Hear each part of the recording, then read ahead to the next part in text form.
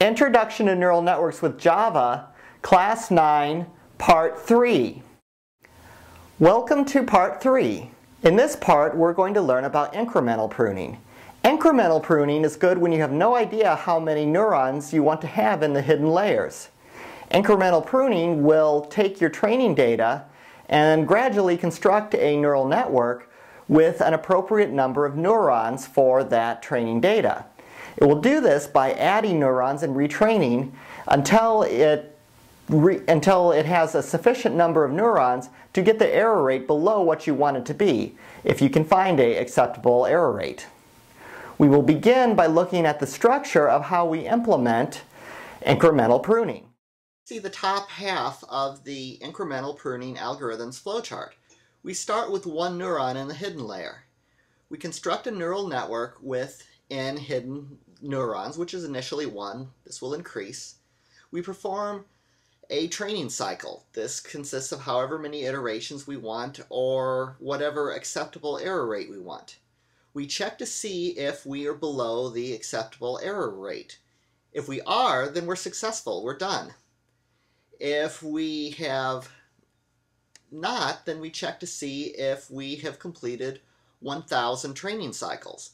1,000 training cycles is just what we've arbitrarily chosen is how far we want to train.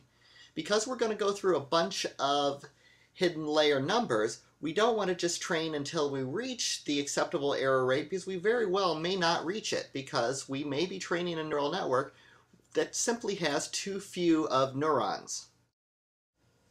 The flowchart continues onward with the top diamond where we are saying, are we below the acceptable error rate? Now, have we completed 1,000 cycles? Well, if we have, then we increment n by 1. So we are now going to look at an additional layer in the hidden layer. We check into some arbitrary number like 20.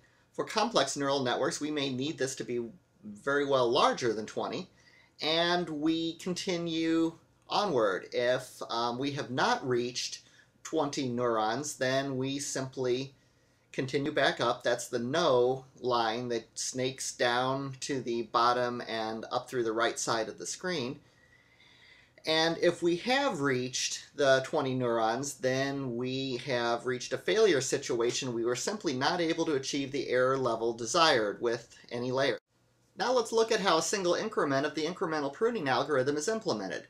First, we create a local variable called doit. If doit gets set to true, then that means that we have found a better neural network solution by increasing the hidden neuron count. Here we look at the mark error rate. The mark error rate is the last error rate that we encountered when we switched something. So if it's 0, that means that we have not yet sampled the error rate. So if it is 0, then we set it to the current error, and we count the number of iterations since we last marked the error rate, because we're going to loop up to 10,000 iterations per time that we increment the hidden neuron count. If the error rate is not 0, then we set the sense mark to 1 higher. We do the sense mark ++, as you see near the bottom of the screen. If the number of iterations that we've called since the mark has been 10,000 or higher, then we need to sample the error rate. We look at the error rate and we compare it. If it's less than 1%, then we're going to set doit to true because we found a acceptable neural network. If we continue through, then we set the error rate equal to the current error, and we reset the mark rate to 0 because we've just sampled the error rate, so we don't need to do this again for 10,000 iterations. If the error is less than the minimum error rate that we're looking for, then we've found a good solution, and we mark this, we can mark done to true because we are basically done iterating through the incremental algorithm. If the doit variable has been set to true, then that means it's time to create a new neural network. We set the training cycles to 0. We are starting over because we're creating a new neural network. we increase the hidden count by 1, and we create a new neural network. We've seen numerous examples of how to create this neural network. We're simply creating a feed-forward network structure, as you see just before the red type, and then we create the 3 layers and add those layers to the neural network. Then we need to create a new backpropagation structure because this is what trains the neural network. We've created a new neural network, so we basically need to restart the training process. We do this by creating a backpropagation class, and we pass in what we wanted to train with as well as the rate and momentum. This is typical for backpropagation.